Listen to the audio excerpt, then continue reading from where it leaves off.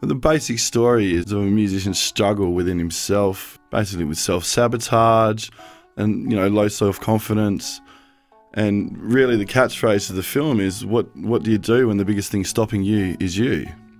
We really, I guess, revolve around that constantly, but there's parts of the film that kind of come from, the aftermath of drug use and how people, one person can change so many people's lives by just doing some simple things or going, on a simple wrong path, and just the ripple effect of that and everything else is kind of, it comes out a fair bit in the movie in a few different instances. As well as, with it all, we're trying to promote what it's like in the Perth music scene, and being one of the most secluded cities in the world, it's very, very hard to make it here or get any interest at all. And the scene has just really kind of died off, There's more of a scene down south, around Margaret River and Bridgetown and whatever for original musos than there is in the city. So starting to, focus on that and point out a few things and just, a lot about the scene. We use a lot of iconic places, a lot of places that have had, big bands go through them over the years. How did you actually get involved in this film?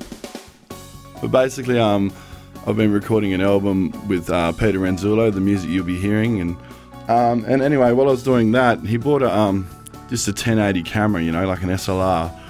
And I saw that in his studio while I was recording one day, and I'm like, what's that? Were you going to start filming? What are you doing, And he goes, yeah, I was just starting to think about doing a few things. And I'm like, well, I'll be the guinea pig, and I want to act, and I want to do film clips, And because we're pretty good mates, he just laughed and said, all right, we'll do something, Your character is named Lenny. What do you do to get into the character of him? Lenny comes from a lot of parts of myself from the past and also, the present me.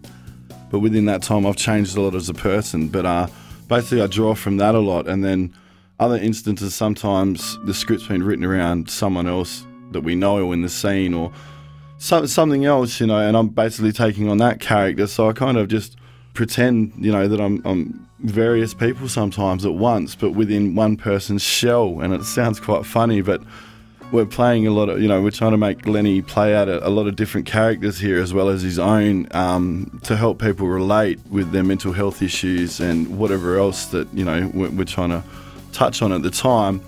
So, it just comes from an array of things, but mainly a lot of it is, drawing on past experiences, sometimes the things that I hear other people have experienced, and also, a lot of just my own projection and thought of what I think the character or the scene should be like kind of comes out in it.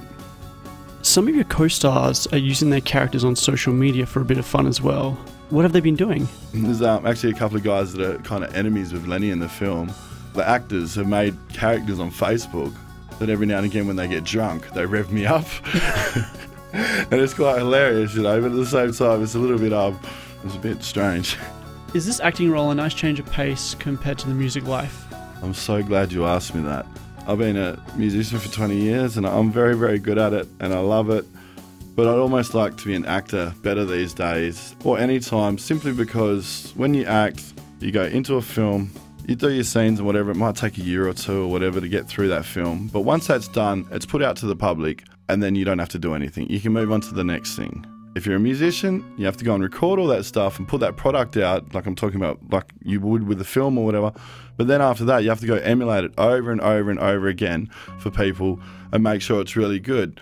I think that's great. I love music and I love to tour and make music and do that. But I find, I like to write and just kind of move on. And it's been a funny thing in music for me because I write songs constantly, but in the end, I'd rather just kind of write them sometimes and move on. So I feel like acting has really appealed to me because it's just, you go and you do your piece, it's done, you move on to the next thing. You've written a lot of songs for this film, one being a song called Man at War, which Lisa Marie sings.